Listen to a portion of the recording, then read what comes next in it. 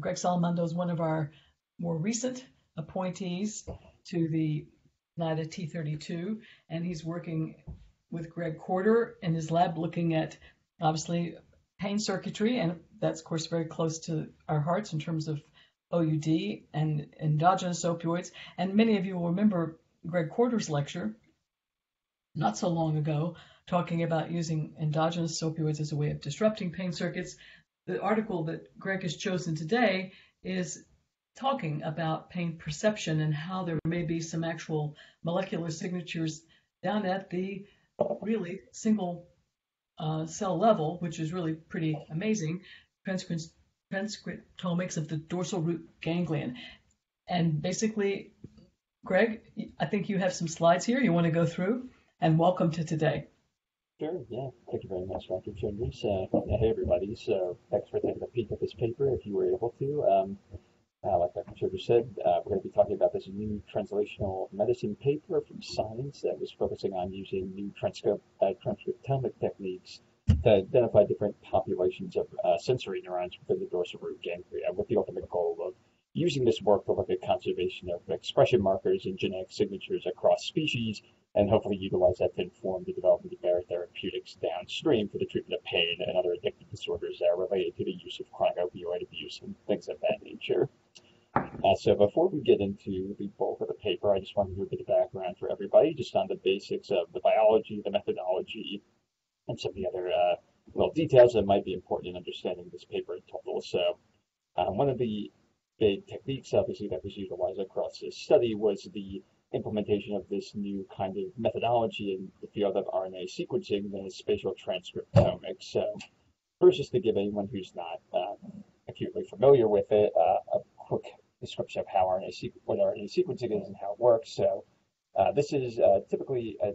description of a suite of technologies or methodologies that are used to assess specific markers or profiles within select tissue or cell populations. And it can be utilized to kind of parse out and make these distinctions based on the profiles that can be gleaned from the bulk mRNA signal or a single cell derived mRNA signal profile. And this can kind of help you parse out differences in gene expression patterns and markers that are unique to either a bulk tissue from a region of interest or into select single cell populations that can be kind of dissected out from those tissue types of interest that your lab or your research group might be wanting to investigate. So today we're going to be talking about spatial form of transcriptomics, but this is just a quick overview of how the generic workflow for an RNA sequencing assay can work. This is provided from the company Tax Genomics, which some people might be familiar with. They're kind of the more in vogue commercial provider of technologies and reagents and kits for doing kind of quicker DIY transcriptomic-based and RNA sequencing-based analyses. But when you're looking at this at the level of single cell or bulk tissue, the idea is that what you're going to do is kind of parse out your either sample of single cells or tissue and homogenize it in a way where you can then associate all these different kinds of cells with these unique barcoded markers, which in this case, this example is showing that it is in the form of beads that are marked with hundreds of thousands of different kinds of mRNA-based oligomers, which can then bind to native mRNA transcripts that can be derived from either single cell or from bulk tissue. In the case of doing a single cell partition, what you end up having is an individual neuron that can be, an individual cell that can be kind of broken down and separated into some of these emulsion-like beads that contain one of these barcoded spots or beads in it, and that are also selectively only containing a single cell. And so you can then break that down to have samples that you can collect and sort that have your single cells within your selective emulsions. You can then break them down and use them to bind to your barcoded beads and generate a cDNA library, which you can then generate and refine in order to you have a product that you can then push off for sequencing. Now, when we're talking about this, the technique that was used in this paper, they didn't go all the way to do single cell based work. It's kind of something that, in their own words, was a bit more near single cell based work. And this was through the use of this new kind of offshoot of the RNA sequencing field known as spatial transcriptomics, which, as opposed to taking a bulk sample of tissue or a sample of single cells, like you saw in the previous example, and breaking those cells or that tissue down and utilizing the same RNA sequencing methodologies and technologies to assess the molecular profiles of that. Instead, what you're going to do here with the spatial transcriptomic techniques is kind of look at the expression profiles of all these different forms, genes and mRNAs in a specific histological sample. So this kind of gives you the ability to look at where specific transcripts and genes are expressed within structures, within kind of complex tissue or organ systems, as you can see them in, like, let's say, a histological slice that you take off of a microtome or a cryotome. So this kind of class of mRNA sequencing techniques is really just described by the spatial transcriptomics term, which is more just overarching terminology for a number of different methodologies used to assign cell types based on their RNA profiles via their location, as I mentioned, a histological sample. This was initially introduced back in early 2000, where it was initially described as spatial genomics. And from 2016 onward, this technique has been updated and refined to what we see now at the commercial level that companies like 10x Genomics and others provide, kind of more out-the-box approaches for labs to jump into and start utilizing for their own questions and for their own tissue types and regions of interest. And this can kind of be broken down further into 5 principle-based approaches that comprise how spatial transcriptomics is done today. Now, the first being, as you can see in the cartoon on the right, on the left, is via the use of microdissection to remove the region of interest, break it down, or lyse this tissue and then sequence it. You can then have fluorescent in situ hybridization, or FISH, which a number of people might be familiar with. There's also in situ sequencing, in situ capture, and then in silico sequencing, which are all different variations, again, of ways to either have a fixed sample or derived samples from a histological sample, have a more spatially relevant representation of where these markers are spread across that. And today's paper will primarily be focusing on the use of the IS capture and the FISH-based forms of spatial transcriptomics, and we'll get into that in just a little bit. So to give another quick overview of how this primary technique that really makes up the bulk of the data from the paper works is in situ capture form of spatial transcriptomics. So this is kind of a suite, again, of technologies that have multiple variations on this overall method, but the primary goal is ultimately always the same, which is to isolate known tissue regions of interest and visualize RNA molecules via either hybridization-based techniques or via sequencing by either taking those marked samples out of the tissue or by analyzing it in tissue with complementing this with microscopy-based techniques. You can see a quick breakdown of these different technologies over here on the left in this cartoon here. And as we mentioned, what we're going to be looking at today is, again, more this method of looking at the placement or the stratification of these markers in a fixed tissue sample. And so this other cartoon over here gives another breakdown of how this could be modified in order to look at this within a fixed sample that might be sitting overlaying your barcoded beads that we kind of described a little bit earlier. And so today's paper is going to be utilizing this technique known as Visium. And to give everyone just a quick rundown of how that works, here's some cartoons that were provided by the company Tavares-Ferreira Genomics to show the basic workflow for how this in situ capture-based technique works in their hands and how they provide their kits to laboratories to make use of. You can see you kind of work basically from the starting point where you prep your tissue. It goes through a round of imaging, barcoding and creating a cDNA library, finally into this actual sequencing step that occurs ex situ. And then last but not least, you have this data analysis and visualization step in which you're able to kind of look at where all your mRNA molecules are lining up in your sample of interest, and you can analyze and visualize this data in a number of different ways. And this is just a quick refinement that just to show more or less the basic step-by-step process that the researchers used in the application of this technique in their study here. In this case, they were using fresh tissue sample that was taken from human donor patient DRGs, or dorsal root ganglias. And the basic process is as described on the bottom here, where you have these slides that are provided by the company, these Visium-based slides that have these little rectangle regions that are filled out with all these barcoded dots or spots, again, that have millions of different kinds of probes that have complementary mRNA-based sequences on them to identify many different types of genes or different expression genetic or molecular markers that might be present on the sample that overlays them. When the sample is adhered to the slide, It again is overlaying all of these different spots or barcoded regions that are present on the slide. The tissue is then permeabilized to give access to allow both the native mRNA from the sample to bind to these fixed probes that are present on these different barcoded beads that are on the slide. Following the release of the mRNA, it can then bind to the cognate regions that are present across all these barcodes. And from there, once the barcoding and binding is complete, you can go on to actually create and harvest your mRNA to generate your cDNA library, which after its construction can then be run through standard sequencing-based methodologies,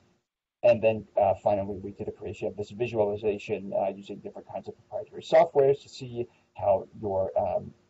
genetic markers or genes of interest stratify across your sample that you've been looking at. And you can also represent this data in a number of different ways in order to kind of look at and parse out interesting information from these high-dimensional data sets. So when discussing a couple of the last few things just about the methodology, for some of you who may not have heard of this, if you haven't really been looking at or are familiar with high-dimensional data sets that utilize many different, hundreds of thousands of different data points to analyze gene expression values or other such high-dimensional data sets, one of the main kind of figures you might have seen across a number of the different sets of data that the researchers presented here were shown in this formation, which is known as a UMAP, which is short for a Uniform Manifold Approximation and Projection. So to kind of break it down very simply, a UMAP is, again, a way to kind of represent a very high-dimensional data set, which has multiple axes along which data can be analyzed and parsed out. But this is kind of reducing the dimensionality of this 2D space for easy visual consumption and interpretation by readers and anyone else who's looking at this data in general. And so ultimately the goal of a UMAP really is just to show how closely related or different certain data points are within different clusters of data that can be parsed out of whatever kinds of bits of analyses you want to perform on whatever kind of data you have. And the caveat here being that closer points that are located within the same cluster are usually more similar, while clusters that are further apart from one another are more dissimilar. And this little breakdown over here, provided by this gentleman's blog, actually does a pretty good job of showing how this kind of works. Here he's showing a UMAP in the form of a woolly mammoth, and showing these different regions of the mammoth that have been parsed out by his hypothetical algorithm. You can see that when this is now presented in a UMAP form, you can see that all these different regions that are related to different specific body parts of the mammoth have been parsed into these different clusters that are obviously more closely related to one another based on what part of the body they are located in. And you can think of this in the same way of how data for what we're going to be talking about in relation to sensory neurons and the DRG are parsed out. Again, with the caveats being that closely clustered points are more similar, separate clusters are more different. And the data is grouped in this manner to kind of help us to more easily digest these large and complex data sets. And the last thing on just the idea of generating UMAPs and visualizing this data, you might have noticed if any of you kind of peeked through the methods or looked into the text of the paper, the authors mentioned that they made use of this R statistical package called SURAT. And a lot of these UMAPs are generated using this package nowadays, again, because it's freeware that's offered through the R statistical software suite. SURAT itself was specifically developed by the TJ Lab over in New York back in 2015. It's been going strong ever since with a number of different people utilizing them and enhancing and improving this package. And essentially, it's just a plug-in and tool-based package that allows you to run these complex statistical analyses on these data sets. And for anyone who might be wondering, the SURAT name comes from the French painter Georges-Pierre Seurat, mainly because of his development of the pointillism style of painting. And if you look at a lot of these UMAPs and the dot kind of formation for all of them within these clusters, that was kind of a cute little thing that the researchers in the Satija Lab did for naming it. Kind of how we get to have fun on the preclinical side of things, I guess, sometimes. So the last couple things before just doing a quick background of some of the biology, the other method that I mentioned that was utilized in this paper for doing spatial transcriptomics was just generic FISH. In this case, it's an enhanced form of fluorescent in situ hybridization known as RNA-scope. And this functions very similarly to standard FISH, the methodology by which you have these cDNA probes that are designed to tag mRNA transcript species with very high specificity in preps from tissue regions of interest. Again, RNAscope, which is a proprietary form of FISH provided by the company ACD Bio, is a way of doing this, but they propose that this kind of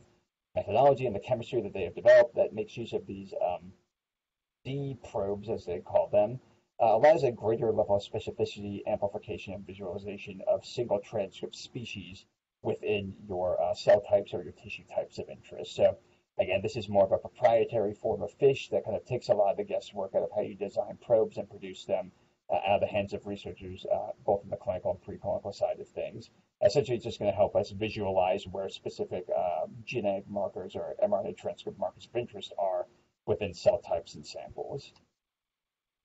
The last couple of things before we get into the data, just for anyone who is not super familiar with some of the pain biology and the impetus for doing this work that Dr. Childress kind of led into with her introduction. So the main focus of this study is, again, I'm looking at the dorsal root ganglia of humans, and specifically human tissue samples, and trying to make distinctions about the kinds of sensory neurons that are usually clustered within them. So the DRG itself is just that. It's a cluster of neurons that are located just outside the spinal cord, and they usually contain the cell bodies of the majority of the peripheral nervous system sensory neurons. And typically they project afferent fibers that ascend along the spinal tract up into the brainstem and then finally into the CNS to relay important sensory information about the outside world to the CNS itself. And this typically is deemed, in the sense of pain, the ascending pain pathway, and a lot of other forms. It's also deemed as a spinothalamic tract. So the DRG themselves, as I mentioned, they are known to house the cell bodies of a number of these different forms of sensory neurons, with the predominant ones being the mechanoreceptors, which are usually simplified to being able to detect differences in stretch and pressure felt externally by the skin and other body organs. Proprioceptors, which are involved in sensing position of the body. These are typically found in different muscles, joints, and other areas of the body where positioning and stretch and other forms of that need to be determined to figure out where your limbs and other regions are in space.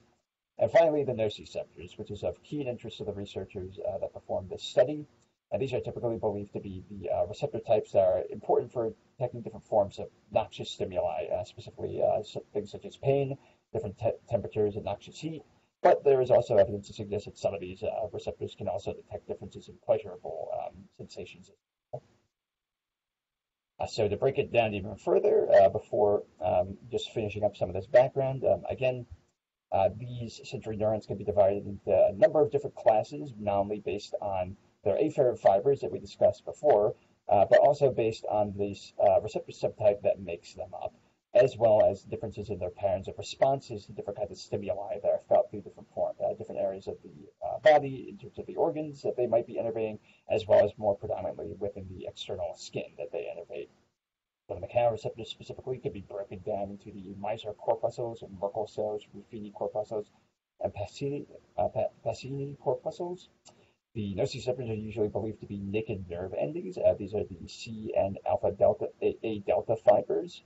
And the proprioceptors, just a quick kind of sampling of them, usually be felt to be some of these receptors, such as the muscle spindle fibers, Golgi tendon organs, and joint receptors as well. As you can see on the cartoons on the left, that there's a nice little breakdown in both of them over where and how and what these different kinds of sensory neurons are represented as, and how they can respond to different kinds of stimuli that is present both in the CNS and at the level of the skin as well. And so just to give a quick breakdown, two of these fiber classes that are also important in determining how the information from the sensory neurons can be transduced, and that play a role in defining them and distinguishing them based on morphology. The fibers can be broken down again into four classes as well. The A alpha fibers, which are typically thought to primarily come from proprioceptors. They are able to provide very fast transduction of information, and they're usually the thickest in diameter as well. The A beta fibers then make up a lot of the afferents coming from the mechanoreceptors, as well as some nociceptors, and they provide middling to fast transduction of information, and they're a bit thinner in their diameter than the very thick A alphas. The A deltas are next, and these are primarily thought to make up and comprise nociceptor subclasses, particularly those that are involved in noxious stimuli and noxious pain, thermal pain sensation. and they have a bit of slower transduction compared to the other two classes. And then lastly, we have these C fibers, which are primarily nociceptors and itch receptors, or pyrogenic receptors as well. And these are typically naked nerve fibers, which, without that myelin sheathing around them, don't allow them to transduce information very rapidly. So they're the slowest of the four. And so lastly, just to kind of give everyone a quick understanding of some of the terminology that we might be seeing coming up later, this study was, of course, based out of a lot of work that has been done extensively preclinically using different mammalian models, specifically rodents and macaques and other monkeys and other non-human primates, to identify and select genetic markers of specific sensory neuronal subclasses. So a lot of this transcriptomic work has been going on for a long time using mouse and rodent models as well as other non-human primate models. And a lot of these studies, like the one you can see displayed in the lower left here, have utilized this information to give us some basic ideas of where we might believe certain genetic markers might be found across different types of sensory neurons within these different model organisms. And here is a quick example of that. We'll see some of this terminology come up a little bit later in the paper, but within the preclinical field, particularly those who are working with mice, studying the DRG and pain specifically, there are a couple different subtypes of receptor classifications that have been developed. Here you can see a kind of example of some of them. We have this PEP1, 2, MP, NF1, NF2, and NF3 classes that are defined by specific genetic markers, as you can see on the right here, and by the presence of specific other kinds of markers, either them being peptidergic or neuropeptidergic receptors or neuropeptidergic species, or the absence of some of these species. They can also be defined by the makeup of the fibers and by the response and sensory type of neurons that are thought to be making up these classes, which can be determined via a number of different methods histologically, and we'll kind of discuss those a little bit when we get into the bulk of the text next. So the authors here, just to give everyone a quick background on them, so the main leads on this from the preclinical or biomedical side of things were the team of Theodore Price and Greg Dusor from University of Texas, Dallas. These guys are the co-heads of the pain research group there at UT Dallas, and they've been in the game both preclinically and now delving into some more clinical human studies for a long time with extensive work both in rodent and cell modeling of different forms of pain and trying to understand the neurobiology and physiology of pain. They're also joined in this work by Dr. Rob Giroux from Washington University in St. Louis, who's another big pain and itch specialist, primarily in the preclinical arena as well, but he's also been making the leap over to the clinical side of things in the pursuit of more therapeutically relevant data from his animal model work. And lastly, they were aided by Dr. Jeffrey C. Reese from the Southwest Transplant Alliance, who primarily helped with the sourcing and the acquisition of the tissue from the donor patients from his practice. And so this kind of leads us into the primary question that we're going to try and discuss in terms of all the work that we've kind of set up with the background, and with a quick insight into the interests and the background of the researchers here. This kind of led to the primary questions that the study sought to kind of address, which is based out of the idea of whether or not it's possible to use a lot of these techniques that are common in preclinical biological and biomedical work to analyze human tissue samples to glean whether or not you can compare the results that have been generated from animal model RNA-seq analyses of nociceptors and other sensory neurons within the DRG to see how similar or dissimilar they are to human patient samples, as well as whether or not this kind of work can help to identify molecular targets in human tissue for the development of novel therapeutics that may aid in manipulating these different kinds of sensory neuron subtypes and kind of offer an alternative to a lot of the standard pain-based medications that are on the market right now, such as the opioids, which we know present with a slew of problems as well for a number of different patient populations. So here, quickly, is just a breakdown of the donor information. These were all collected from patients post-mortem after they had expired and had already agreed to allow to have their tissue collected and utilized in these kinds of biomedical studies. And you can kind of see a quick breakdown of different factors, such as the age of each of these patients, the sex, the race, and the cause of death in general. Primarily of interest to us, there's a fairly good spread of sex differences, different sexes across these studies with a pretty decent and equal representation of both tissue from male and females, which the researchers will make use of and will address later in some of the figures. The age demographic was a bit all over the place, not as uniform in general. There's fairly decent spread, but not too decent spread of racial backgrounds that were sourced, primarily with white being the main source. And then the cause of death was also somewhat varied as well. And we'll address some of these things when we talk about the overall findings of the paper at the end.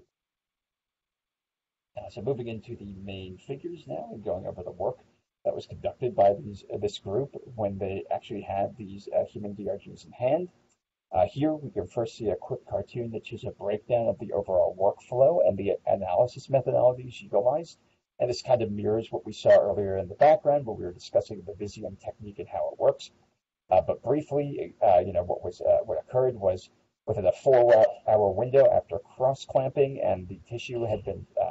harvested from the human patient donors, this tissue was then mounted onto these Visium slides. It was then stained with A&E staining in order to serve as a counterstain method for identifying where the different kinds of neurons and other kinds of surrounding material were overlapping on the bead probes when they were placed into these Visium slides. And then the standard workflow that was described earlier was basically followed with the tissue being aligned over these different beads, the tissue being permeabilized in order to allow the mRNA transcripts to leave the samples and then get into a form where it can be harvested to generate a cDNA library. And then finally, the generation of a suite of different kinds of analyses that allowed us to partition and break down and view these different genetic profiles that were determined for all these neurons across these human DRG samples. And so quickly down here, just to give you a brief background from some of the supplement, and how this distinction was made for the overall barcoding selection criteria and gene detection distribution overall across these samples. You can kind of see here a representative patch of tissue that was, I believe this is a 40 or 20 times zoom of the tissue region that was mounted on one of these Visium sections. You can see that what the researchers did was they tried to see where in the slice neurons that were denoted by these by the hematoxylin stain here, overlapped with some of these different barcoded beads, whether or not there were surrounding regions near the neuron that overlapped with some specific beads, and then an area outside that wasn't really close to or even proximal to one of these neuronal cell bodies or nuclei in this case that was identified. And they parsed these into these different categories, being the neuronal barcodes that directly overlapped, the surrounding barcodes that were proximal but not directly overlapping with the nuclei that denoted some of these neurons in these slices, and these other barcodes that were just somewhere else off in the extracellular matrix region that are not either close to the nuclei or potentially close to the cytoplasm of these neurons. And finally here you can see a nice distribution and how they were able to actually analyze these specific features and basically what they were getting from their selective barcoding criteria to see how many genes of interest and other specific RNA species of interest were overlapping with them. And you can see that there's fairly good and selective distribution within the neuronal barcodes selectively, and that they were also able to kind of make the distinction, different profiling determinations based off of the surround and others that they could then parse out that were separate from the neuronal profiles specifically. And lastly, here's a quick example of some of the tissue staining and how this looked when they did this. We kind of covered this briefly in the last slide, but just again, this is kind of basically what their sections ended up looking like when they placed them on these Visium slides. To give a quick background on how the tissue was collected and what predominantly form it was in. This was fresh tissue that was snap frozen and stored at -20 until it was sectioned to the cryotome and then placed onto the slide, either for the Visium spatial transcriptomic processing or in superfrost charged slides for RNA-scope analysis. Again, we mentioned the H&E staining, which allowed them to separate out neuronal nuclei from extracellular cytoplasm for these different cells of interest. And then lastly, I'll also mention, and we'll discuss this in a few slides when we get to the figure that's relevant here, but they also use some of this tissue that they collected from these human DRGs to create neuronal cultures of these DRG sensory neurons that they utilize for ex vivo electrophysiology. But again, I'll get to that in just a slide or two. So moving on to the data that they started to mine from this after they ran the Visium technique and started to do all their sequencing on the markers that they were able to derive from the human DRGs. Here what you can see is a breakdown of those clusters that we described before when we're looking at some of these UMAP-based databases. And specifically what the researchers mentioned is that they were able to identify 16 unique neuronal clusters. And you can kind of see them all numbered here, each identified also by a distinct color to show that they are different and to show how separate and overlapping some of these different groups may or may not be, depending on where they're represented in spatially within this UMAP. And they made these distinctions for these distinct clusters based on the identification of specific genetic markers that were informed from preclinical literature, again, from work that has been done in rodent models, as well as macaque models, as well as a little bit of literature that has come from some human work as well. And these markers, again, are defined above all these smaller UMAPs here with the gene of interest, again, with some of them being shown here and knowing to have long-standing involvement and denoting specific sensory and DRG neuron subtypes. Specifically, I can point out to examples like the TREC3 and the TREC2 receptors here, which are typically known to be neurotropic factors that delineate specific forms of sensory neurons as they're undergoing development and actually becoming mature sensory neurons in the PNS. But essentially, this was the main takeaway from this figure, is that you could see kind of how they were able to utilize these different markers, specifically determine and inform how they were going to cluster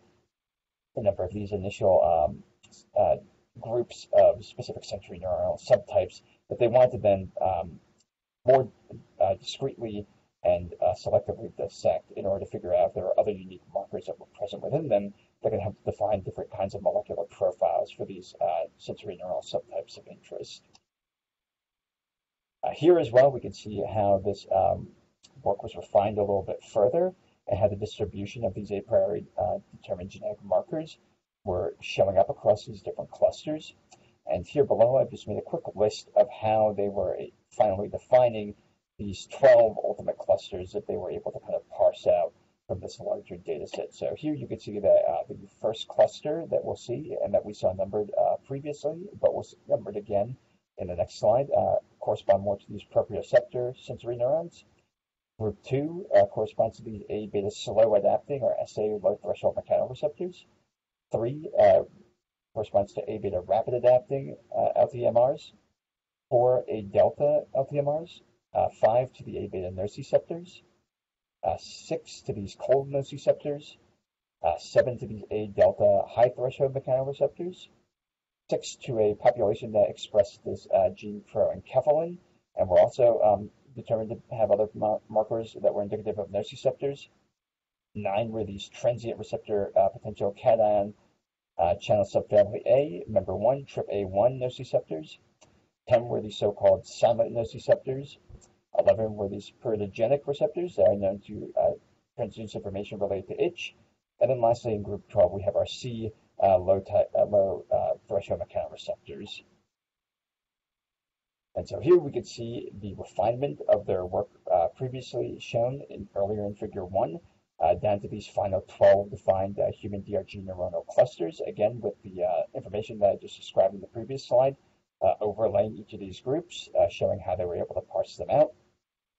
And of note that they saw when they did some more refined analysis of these clusters within their data set, they noted that there was an equal contribution from all of the donor tissue into all of these defined classes. So again, basically what that is just saying is that there was no one group that was defined selectively from just one donor's tissue alone that had such a high number of uniquely defined markers that created its own kind of cluster like this. No, but on the whole, pretty much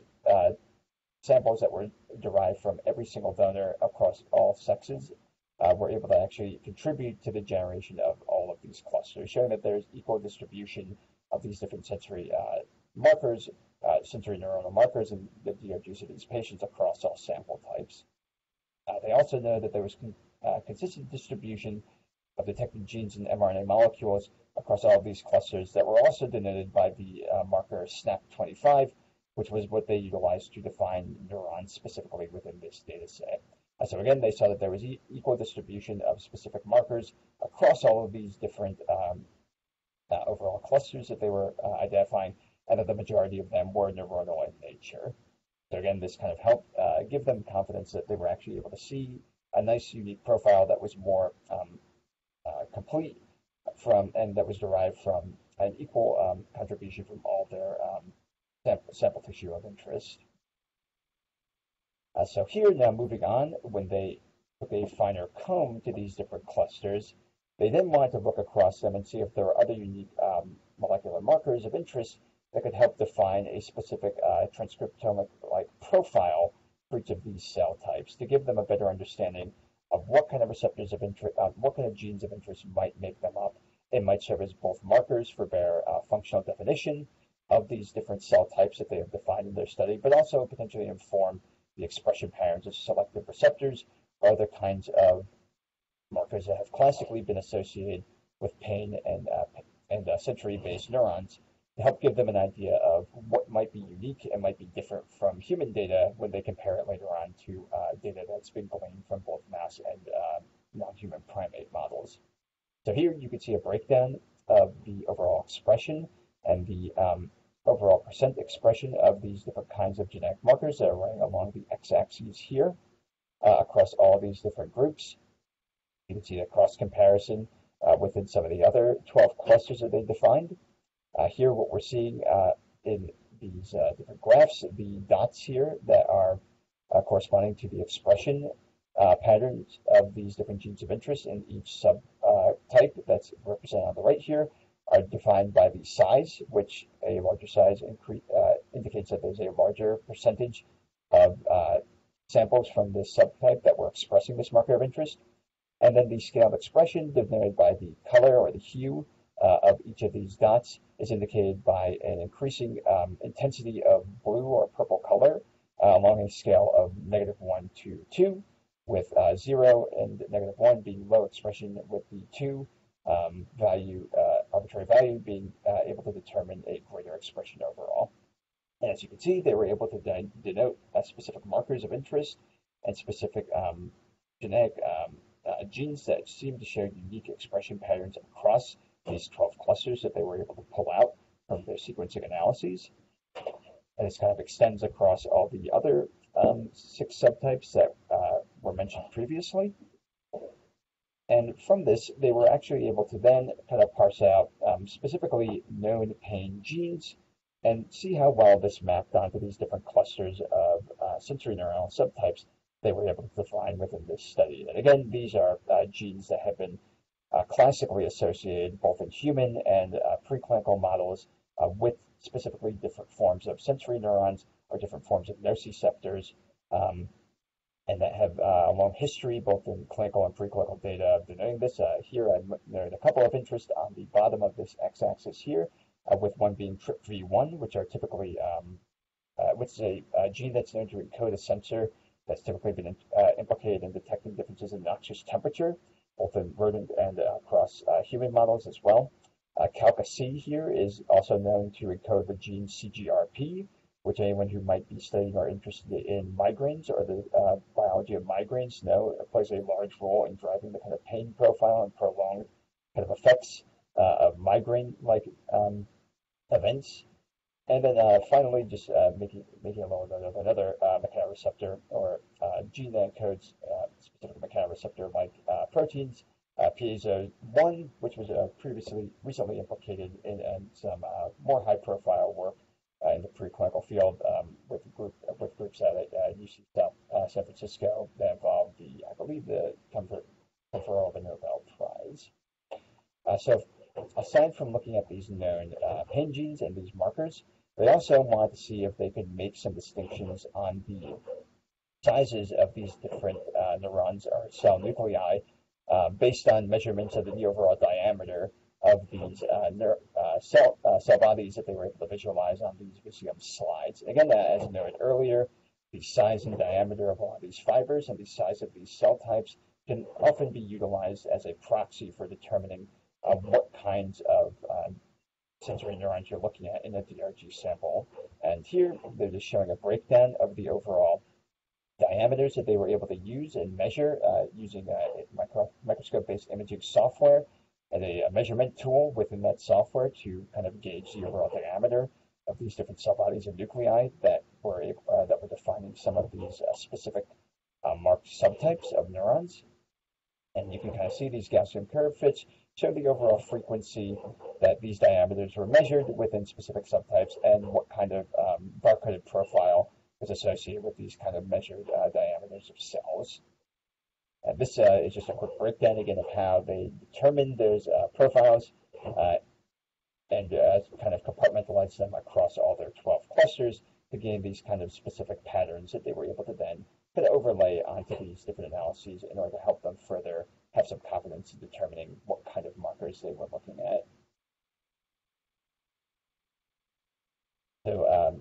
moving on now. So now that they have kind of developed these kind of profiles that they could use this Visium-based software and this Visium-based analysis to look at, they wanted to have a more refined way of checking out and determining that indeed these profiles that they were getting all this bulk data for from their sequencing-based work did have some traction if they looked at the samples again with a different form of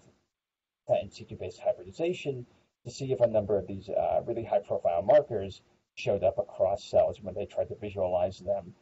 using fluorescent in situ hybridization. So again, this was just another form of verification for them to show that some of the markers and these profiles that they were starting to work up for these different subtypes of cells did actually replicate when they utilized another method. And the method that they are going to use for this, as we mentioned earlier, was this form of enhanced FISH known as RNA-scope.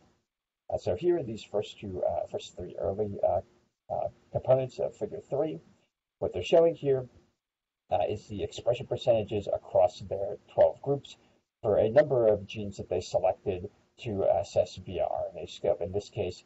the 6 or 7 or so genes at the bottom here are labeled on the x-axis that had very high expression profiles or unique expression profiles across these different kinds of subtype clusters that they were able to parse out, and that have been known via literature-based data to actually correlate very well with some of these determined subtypes that they were able to find from their human samples. Here, what they're showing is the total percentage of neurons that when they ran their RNA-scope-based analyses, they were actually able to target and show positive signal for when they ran some of these mRNA-based probes on their tissue sample. And you can see that there's a relatively high rate of success for all of these probes in marking at least a number of cells across their different sample types that they ran this analysis on. Again, indicated that they were fairly on the money when they were able to identify a number of these markers and work up some of these different profiles. And finally, they showed how this distribution of markers aligned with a number of these cell types that they again determined by this diameter or size distribution, kind of parse out different kinds of profiles of neurons via that kind of more qualitative-based metric. And again, there seemed to be high consistency and overlap with some of these predefined groups and marker and cell types based on diameter metrics that could also be marked with unique markers via RNA-scope that were also shown to kind of correlate with these subtypes as gleaned from their Visium-based analysis. So here we're just going to quickly go through some of the sample images that they took from their RNA-scope-based studies. And so here you can kind of see all of these are going to have these inserts where we're seeing, I believe, a 20 times magnified image of one of these sections of human DRG. They were staining with these different cDNA transcript probes using RNA-scope, and then the insert above here is showing a 40 times magnified image of one of these specific DRG sensory neurons, just at a higher level of definition so that you could see how the distribution of all this staining using these probes looked across these different kind of individual cells. And so here, what we're seeing, we're looking across some of these different domains or different cell domains that they were able to define. They did seem to show a pretty decent overlap with a number of these different markers that they had initially hypothesized based off of their Visium results would overlap with some of these different kinds of markers of sensory neurons across these different groups. They also noted that they were able to utilize other kinds of higher profile pain-related genes to kind of parse out and define some of these groups. And they were also able to see them in a number of different clusters in the previous analyses, and that these also replicated and copied over into some of their in situ based studies here, where they were trying to see if these markers, again, indeed showed up on some of these different cell types of interest. So this extended again to different classes of cells as well that made up all of these different kinds of subtypes. Again, when looking at some of these other specific markers that they showed were enriched in different kinds of classes, such as the nociceptors and these lymphocyte mechanoreceptors, A beta, A delta, and C fiber defined based nociceptors and mechanoreceptors. They did show very nice overlap with a number of these markers in these presumed or putative cell types that they believed would go that they believed could be partitioned into previously defined subtype clusters. So moving on from this, the last thing they also wanted to do to give themselves some confidence that they were indeed able to identify some of these unique subtypes based off their molecular or transcriptomic profile was to utilize ex vivo electrophysiology, something that I touched on briefly before. And here, what they were basically doing was just patching on the cells and then applying an agonist that is known to depolarize, specifically in this case, these TRPV1 expressing cells, this being capsaicin, to see if they actually did fire either an action potential or show a depolarization event, which is something that you typically expect these cells to do. And in most cases, they showed that indeed, when they looked at the subtype of cells that they defined and stained for, and were able to identify via the TRPV1 gene expressed on them, these cells did indeed respond to capsaicin, again showing that they could, with high confidence, partition out and identify these cells based on the transcriptomic and molecular profile that they were able to work up from them. So here, this is just a quick breakdown of them comparing the results to previous results, and once again showing that there was additional validation of their Visium-based technique when they compared it to other studies that had also used RNA-scope and other methodologies to look at transcriptional profiles and molecular markers within in situ samples. Again, showing that the new methodology and the refined methodology that they used did have some overlap with these previous data sets, but also reveals some other interesting distinctions from them that potentially these past analyses were not high-powered enough to, I think, actually parse out. So moving on, we'll quickly try and get through the next couple figures just so we can get to the end. This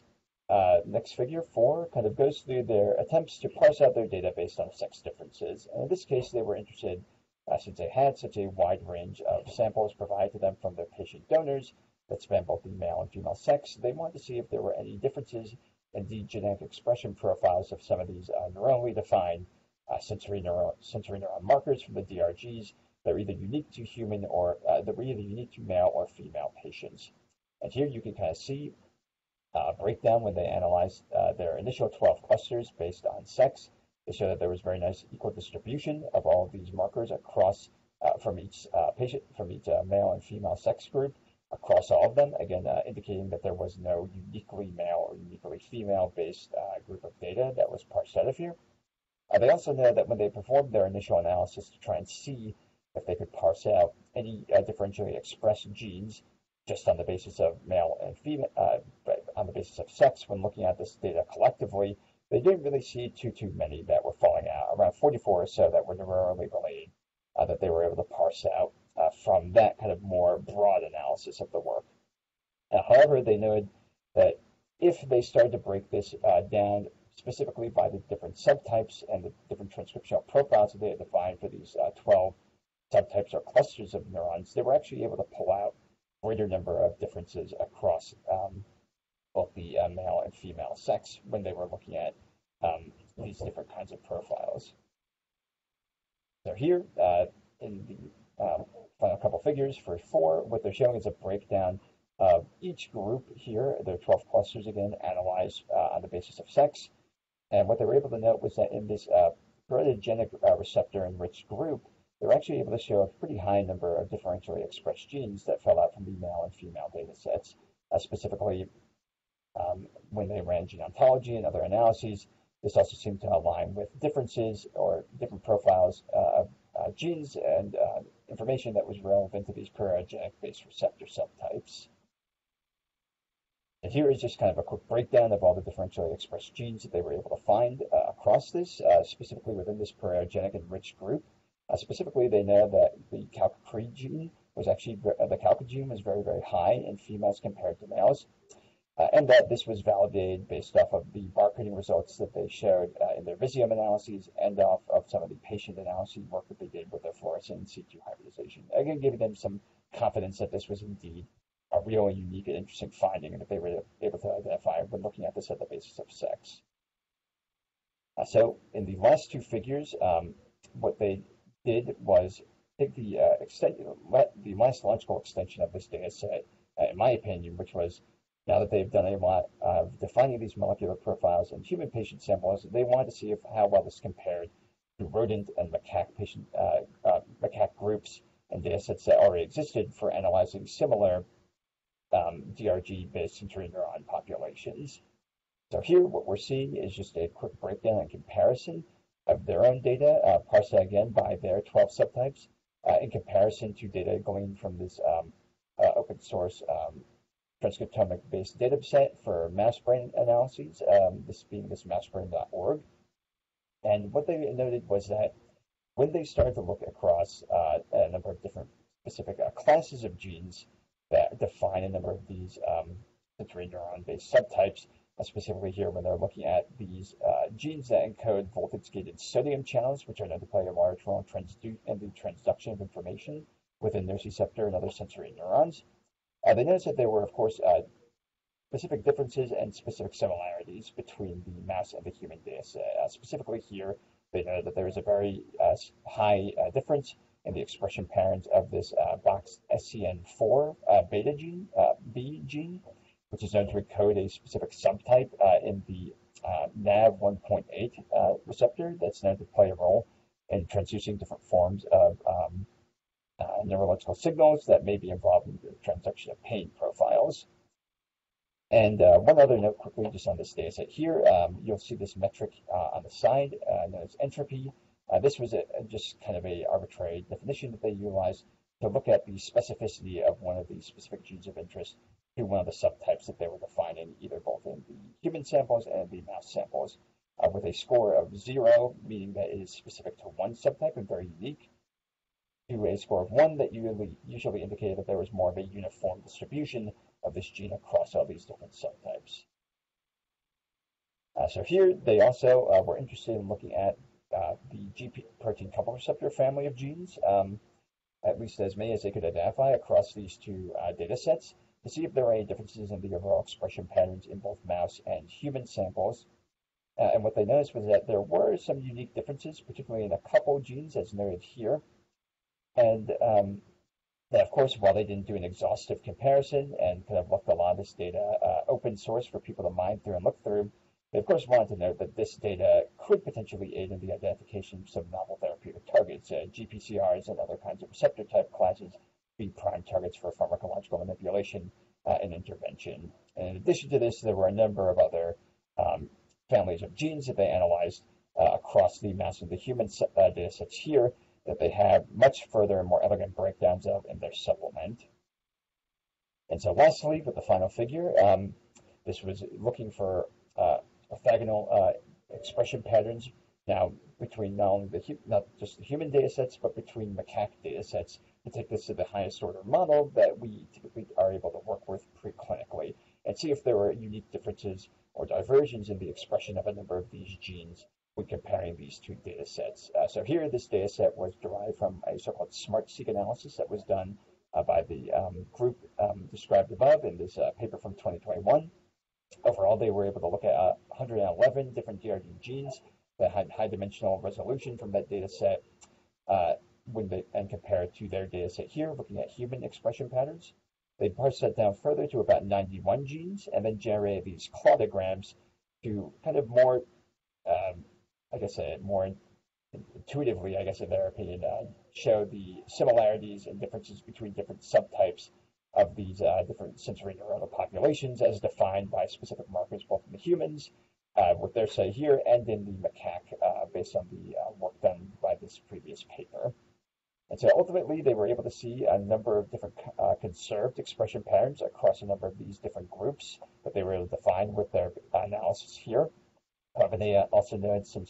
unique and specific distinctions in the expression patterns of select genes across different kinds of A beta and different kinds of C, low and high threshold mechanoreceptors that may or may not be indicative of differences in evolutionary divergences that could occur both in humans and macaques, but also that might help to kind of enhance the idea that there is very unique human expression profiles of a number of these genes that may or may not be present in a number of these model systems that we typically tend to use when we're doing a lot of our work in the bench at the bench. So sorry for kind of rushing there at the end and not leaving too much time for discussion, but briefly, I just wanted to go over the overall conclusions that were derived from this study. So ultimately, the researchers believe that they were able to show that these spatial transcriptomic-based technologies represent powerful tools for doing molecular profiling in human tissue samples, which, as we know, are very difficult and hard to come by. They were also able to notice key differences and similarities between human, mouse, and macaque and DRG sensory neuron genes by mining different data sets and comparing them with their own analyses here. Particularly when looking at the identification of convergent and divergent expressions for pharmacologically relevant targets, they believe they've created a very nice data set that people can mine through further in order to find different markers or different subtypes of receptors that define these different neuronal markers that could potentially be druggable in the future. And lastly, something that I thought was very interesting from this was that they were able to use this work to kind of, in their own words, potentially take a first step in changing the idea of how drug development inquiry and work goes by working from human-based data sets first, then potentially going back to do further preclinical research to de-risk drug discovery research.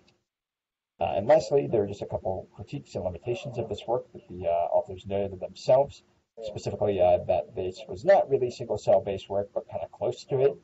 That they did some arbitrary work when determining how the barcoding worked that they could have kind of improved on. Of course, the patient samples that they were deriving a lot of their tissue from to work with were kind of just based on what they were able to get. They weren't really able to define what they were able to get from their collaborators. Again, considering how rare and difficult it is to come across this, but they might have an eye to see if they could selectively choose from patients with chronic pain or addiction-based pathologies, specifically to opioids, in order to further this work in a more clinically relevant manner. And then these were just a couple quick techniques that we don't need to get into. Critiques that I just had, just of the presentation of the data and how they kind of glazed over different ways to kind of define what they were doing in their figures. And so I'll end with these couple questions that we don't need to really go through, but we can catch them in questions that people might have. Basically, just in my own opinions of what this kind of work could mean or how we think about doing preclinical research and having it defined and informed from human-based data sets. Now the technology might be advancing to the point where we can get this information and how it can maybe help shape and change the way that drug development research is done and potentially how academic and clinical research is done to complement this in order to help us better define ways to find targets and different profiles for examining and studying these different kinds of classes of cells. That was terrific, Greg. I so appreciate it. And actually, it was a big bonus since I think much of your audience probably is not spending daily thought in single cell scale transcriptomics, but you were able to give us not only the data from this paper, but a background that helped us hang on by our fingernails to understand the overall thrust. And your discussion points were actually, when I was making notes for myself on this paper, just the big, from 1,000 feet or 2,000 feet kind of view, it would seem to caution, right, about translation in a certainly transcriptome to transcriptome way from rodents to macaques to humans, and yet, of course, for lots of reasons, much of the pain work is done in animals first. And so this is really, I think, it's very important because this is extremely elegant. The technology is extraordinary. I can barely hang on by my fingernails, but I think the big question is the one that you've actually sort of raised here. What does it mean about our emphasis in terms of translation? Because I know NIH has been preoccupied with different kinds of poor translation from different kinds of animal models to humans? And is this another area where we're going to face difficulty? Yeah, definitely. And I mean, again, sorry that we didn't really have too much time for the discussion with how quick I had to go through some of that stuff. But yeah, I'm definitely open to having that conversation with people. I think it's an important one to have. As I mentioned, kind of here in my notes, just briefly on this slide, it does tend to be the case. I'm generalizing a bit, but a lot of times people on the preclinical side of things, especially doing rodent work, in the neuro field, at least I know, it's nice to think that you can kind of compartmentalize all these different kinds of cells into specific groups that have a few very unique and distinct genetic markers that completely define and describe the kind of functionality or phenotype that you want to associate with these neurons and these circuits in terms of how they're transducing information and driving behavior. But even looking at some of these plots that the researchers developed and presented here, I use neuropeptides as an example because I came from stress-based work in the rodent world, and a lot of that work is constantly the idea that markers like corticotropin releasing factor and other things like that are stress cells. But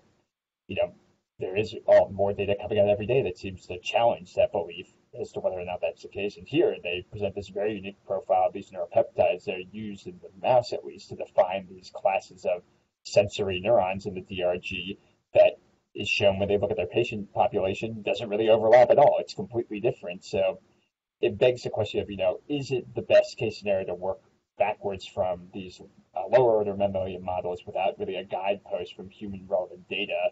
and then say, okay, we're going to do all this research, and then finally we get to clinical trials and everything fails because it actually turns out that these receptors or these targets that we're going after just don't show up in the human at all, and we're not really actually hitting anything.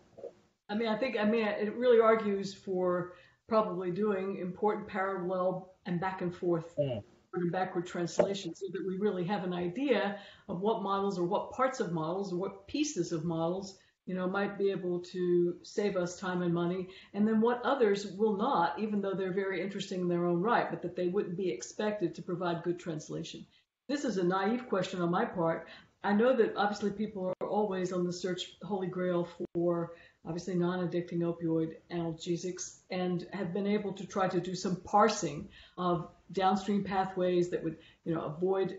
quote unquote addiction or respiratory depression while maintaining analgesia.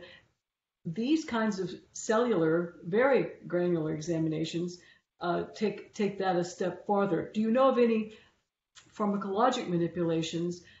that are selective enough to be able to go after these cell types? So I think that's kind of I don't know 100% myself with absolute certainty what's going on in the drug development world at all levels in those areas, but I do know that this is kind of the kind of work that people are interested in trying to do, which is pursuing things like orphan receptors or understudied classes of GPCRs, understudied classes of ion channels that could have a cognate ligand, like an antagonist or a partial agonist or something like that developed against it to target it and hopefully regulate its activity that would then avoid targeting things like the mu-opioid receptor or some of these other typical opioidergic-based receptors that we don't have a lot of problems if you're not selective in where you're specifically targeting them and how long and how much is getting in there into these different parts of the brain. So I think that's kind of the direction. Actually, I don't have any direct examples of candidates. Yeah, I know that would be that is the grail, the holy goal. It's basically to get there, to be able to do that kind of very elegant, specific parsing. And so I'm just always asking selfishly if there's something that looks like it's around the corner or something that would be close to being able to implement. I'll shut up for a moment because I know you do have some people who were hardy and stuck throughout this whole thing and may have a question or two for you. Anyone else? I know we're a little bit past 4, but I so appreciate the elegant laying out of all of these data and the background, obviously for an area that's pretty specialized. So I appreciate you bringing it to us and letting it wash across us, and some of it will take. Anyone have cutting it close, everyone? To ask you quickly about the male-female differences. I noticed on your violin plots that the females seem to have, there was one type of proprioceptive cell that was just very abundant in females, but almost absent in males. I mean, some of those differences were pretty striking in the males and females. I think they were, yeah, and I think that they focused in primarily on the group that had the highest number of differentially expressed genes exclusively. I think because those progenic receptors do have some correlation with nociceptors as well. They tend to be involved in itch-based perception and other forms of noxious stimuli-based perception. So I think in their mind, yeah, maybe they were going after exactly what you were mentioning here, was to see if they could parse out a class that might be more related in the regulation of pain or different kinds of noxious stimuli detection, and see if they could work up a more elegant profile of it to say, maybe these genes are much more highly expressed either in male or female subjects, but overall, there might be some of these genes that are more highly prevalent in this population when compared to these others. And this might inform, like you were saying before, some kind of potential targets that we can go after and maybe work up a little bit more preclinically before we take some kind of, novel compound to preclinical trials, but have more confidence that maybe it could have more traction there. Well, it's an elegant sort of outlaying of material that shows this heterogeneity that's really important, and also the complexity that's just really sort of always, at least for those of us who are doing, large millions of neurons sorts of capture with our MRI signals or even our PET signals. We don't have the luxury of a single cell. So thank you. Yeah, thank you guys. Again, sorry for cutting so close there. All right. Thank you all very much for hanging in, and we'll see you the next time.